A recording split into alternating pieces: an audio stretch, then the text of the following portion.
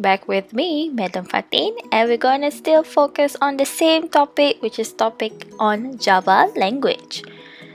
But in this lecture, we're gonna look on a new subtopic, which will be 4.4 array, and there are 3 learning outcomes that will be covered during for this subtopic. And in this first part of the lecture video, we will cover on the first 2 learning outcomes. So at the end of the lesson, you will be able to explain what is an array and what are the components inside an array. Okay, and secondly, you are able to declare the array variables and also create the array itself. So let's not waste any more time and let's start. Okay, array. Bila you terdengar perkataan array ni, apa yang terlintas dalam fikiran you? What was it? Okay, so to help you or to help us to have a better understanding on what is an array, I made this simple ideology. Okay, so let's say we want to go for a shopping. I mean, who on earth doesn't like shopping? You tell me. Okay, mungkin orang tu rare lah tapi I would say almost everyone love to go shopping, buy whatever they likes. So let's say I want to go to my favorite mall my favorite mall of the day, which is IOI City Mall, and then I would like to buy some sports shoes for my family. So I would go to Adidas. Okay, yeah, Adidas for life. Okay, whatever.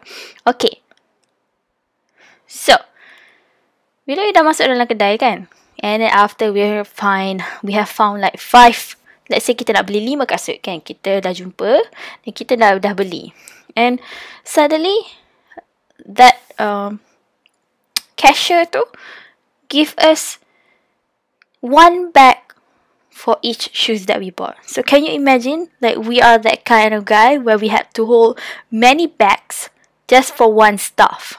And leceh kan? Bayangkan you nak pergi beli 5 kasut dan you kena pegang 5 bag. Kan? So why need a paper bag for every shoes you bought when you can have 1 big paper bag that can fit all your shoes? Boleh nampak tak? So, daripada kita kena pegang ke 5 bag yang mengisi benda yang sama, which is kasut, why not kita ada 1 bag besar, di mana bag besar tu boleh muat 5 kasut kita tu dan kita hanya pegang sekali je dan sangat mudah. Betul tak? Itulah function array. So, tepuk tangan. Simple kan? So basically, array ni is a collection of a fixed number of elements wherein all of the elements made of the same data type. So the array can actually fit many values at one time. So this is orang kata the formal definition of array. Okay? So bayangkan kita ada satu tempat lah ada satu tempat di mana kita boleh simpan semua elements ni. Elements ni kenalah dia data type yang sama, in which kalau you tengok yang warna biru depan ni ada 73, 104 ni semua made of data type apa ni? Yes, made of data type integer, and dia mestilah ada fixed number of element. Maksudnya array ni dah kena ada fixed size dia. Kita tak boleh, dia tak boleh kata array ni dia tak boleh bertambah secara sendiri. Kita yang kena set berapa banyak value yang dia boleh pegang at one time. Okay? So, one array is made of 5 components. So, the first component is element, or we call it values inside the array. So, the one that I highlighted blue here, okay, that is what we call it value, or we call it element. Dia adalah semua value-value yang kita letak dalam array kita lah. Okay. And then the second component is data type. So we all know that this blue here is using data type integer. And then our array here must have a name. And let's say we put the name ARR. It's a short form for array, right? So we put the name for our array here is R with data type integer. Okay, and then array here have a size. So let's count how many elements dalam kita punya kotak ni. So there is 1, 2, 3, 4, 5, 6, 7. So the size of our array is 7. And the last but not least, the fifth components of an array, which is we call it index number. So the one yang you nampak ada dalam orang kata square bracket ni 0, 1, 2, 3, 4, 5, 6. Dia adalah index. So okay, dia macam ni. Index ni, komputer ni akan baca array kita yang pertama ni dekat index yang pertama, which is kosong. Maksudnya komputer dia start baca kita punya array ni mula daripada kosong. 0, 1, 2, 3, 4, 5, 6. Tapi hakikatnya kita punya array ni ada 7 value. Cuma pengiraan indeks dia start daripada kosong. So please take note. Okay. Alright. So tadi kita dah kenal what are the 5 components inside the array. And now we look on how to create the array. So in order to create an array, first we need to declare one variable with an array type. Macam tadilah kita declare nama dia R, and then type dia tadi data integer kan. And then after that we can only create the array itself. So look on, so ini adalah sample coding. Inilah cara coding untuk kita create array. So we put data type kita and then square bracket, kemudian nama kepada array kita ARR kan, sama tadi, equals to new int, sama data type. Kemudian dalam square bracket yang kedua ni kita letak size dia. Kita declare dia punya size. So this is orang kata the template on how to create an array. Madam, kena hafal ke? I would not say hafal, but as you buat banyak latihan programming kan, especially melibatkan array, you akan biasalah. So ni memang orang kata standard way on how to create an array. So first you identify the data type first, and then you letak square bracket, and then the array name equals to new data type again, and then inside this second square bracket you put array size. Dia macam samalah public static void main string. So we cannot question why susunannya macam tu. That is how it's being set lah. Okay, so macam awak lah, awak tak boleh question kenapa awak kena belajar 4 subjek instead of 3 subjek. Sebab sistemnya dah set macam tu. Okay, alright. Okay, there's one note here. Okay, nanti kan dalam soalan ke ataupun when you encounter anything regarding an array, dia akan tanya find the length of the array. So maksudnya length ni kita refer dia sebagai size of the array. So if the question asks you what is the length of this array R here, so the length is what? The length is 7. Because length equals to the size of array, ataupun size of the array will equals to length. So 1, 2, 3, 4, 5, 6, 7. So 7 is the length for the array name R. Okay, ARR. Tu extra, bukanlah extra, tapi you have to know lah. Okay, jangan terkejut bila ada soalan tanya length. And then ini yang saya nak mention ni. The range of index value start from 0 until length minus 1.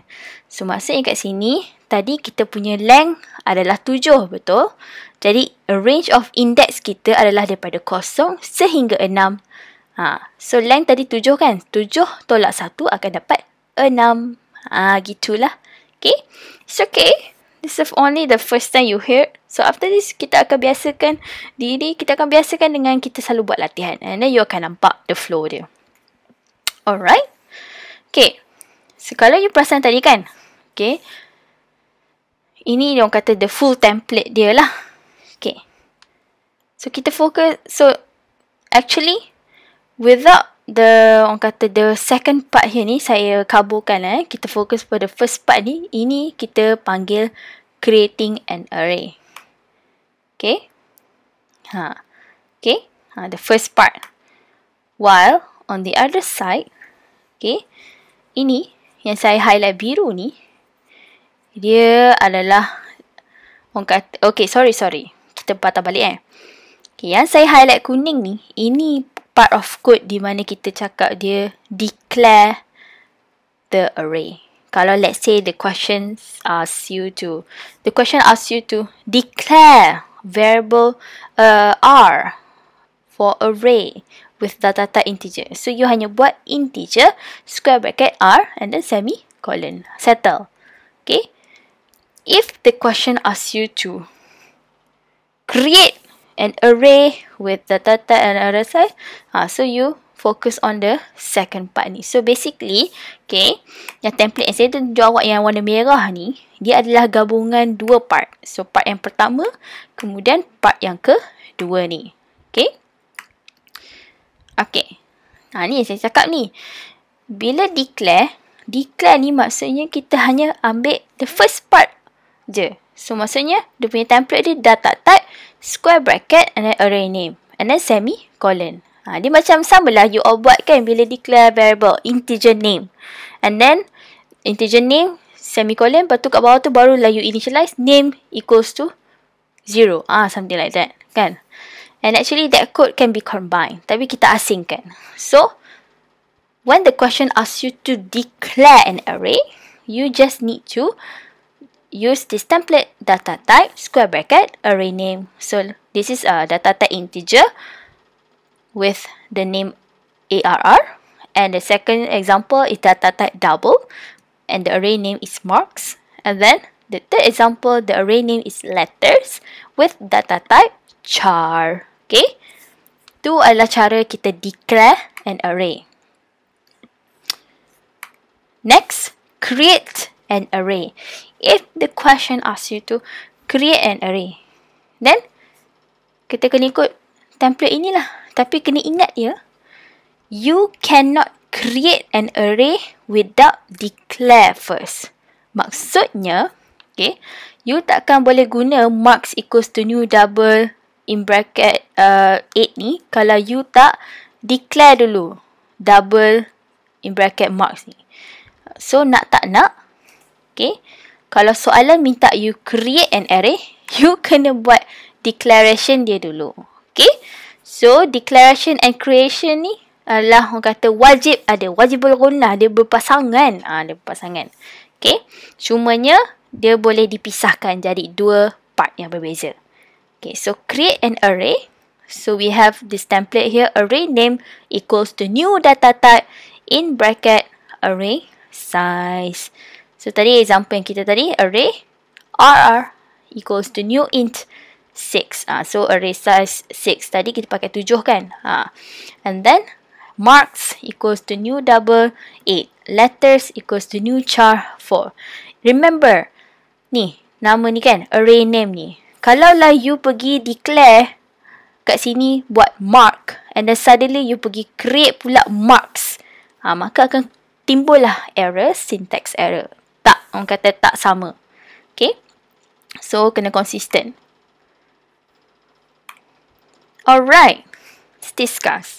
So, let's say we have example here. Int in bracket ARR equals to curly bracket 73104532. Ini, tadi tak ada kan dalam example. So, example ni, dia adalah contoh di mana kita initialize dalam kita punya array ni.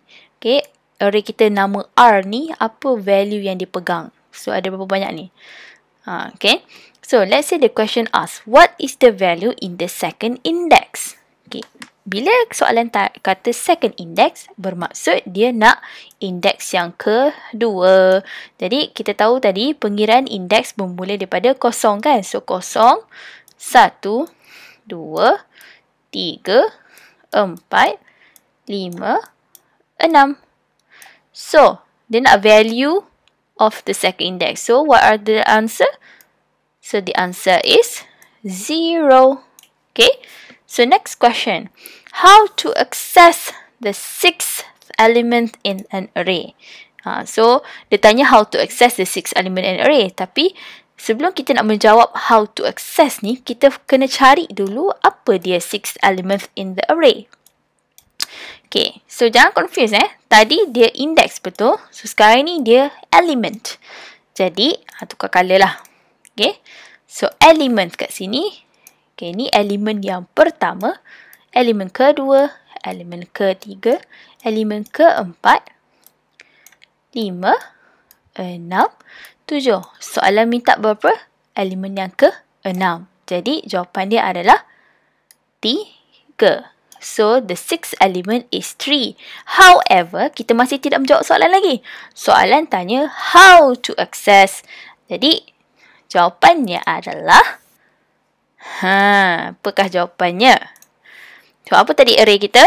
ARR kan? So, ARR.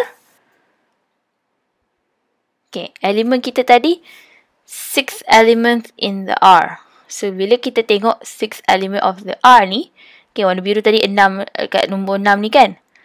Itu 3. Dan dia dalam indeks yang ke-5. So, kita akan cakap kat sini, R5. Madam tak ajar pun tadi. Ya, sengaja je bagi.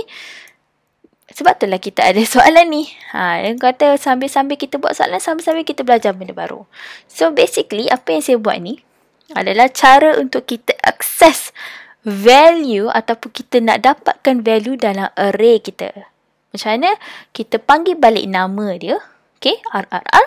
Kemudian, kita pakai square bracket. Dan dalam square bracket tu, kita kena letak kedudukan elemen, okay, menggunakan index number. Okay, so tadi dia nak sixth element kan? So, tadi ada 1, 2, 3, 4, 5, 6. So, sixth element adalah nombor 3 ni. Okay, ni 3 ni adalah elemen kita. Tapi, dia minta how to access, maksudnya dia nak location in our array. So, kita tahu location ni kita pakai index. So, kita pakailah value yang di atas ni, value 5. Madam, confused jugalah. Tapi tak apa. First time kan? Biasalah confused. Okay? After this, buat soalan, you akan faham. Okay? So, jangan takut lagi. Relax, chill dulu. Janji you dapat, orang kata dia, basic concept dulu. Okay? Okay, so in summary, let's say we want to create 100 integers number. So, kita biasanya selama ni kita duk ikut variable declarations kan. Kita declare kalau kita nak pakai 5 variable, kita declare lah 5. Jadi kalau lah kita soalan minta 100, takkanlah kita nak create sampai 100. Jadilah dia like impractical, betul? Jadi, dengan adanya array ni, dia dah membantu kita actually jimat a line of code dan jadikan kod kita lebih efisien. So, daripada kita kena create lah banyak-banyak 100 kali ni, kita hanya buat satu line saja, in which kita create satu array, di mana dalam array tu kita set array size dia jadi 100 dan dia pegang data type integer dan kita letak nama array kita number. Okay, so in summary, why we need to use an array? Because array is help us to actually hold many values at one time. Okay, values ni kena sama data type-nya, kemudian ada fixed number. Okay, tu je you kena ingat. Alright, so before we end the first part of lecture, please scan this QR code and then complete the quizzes. Okay, remember these quizzes will be marked as your attendance for the first online class of this week, which is the first online class. Alright, so that is all from me, and we're gonna see you all in the second video. Stay tuned. Bye bye.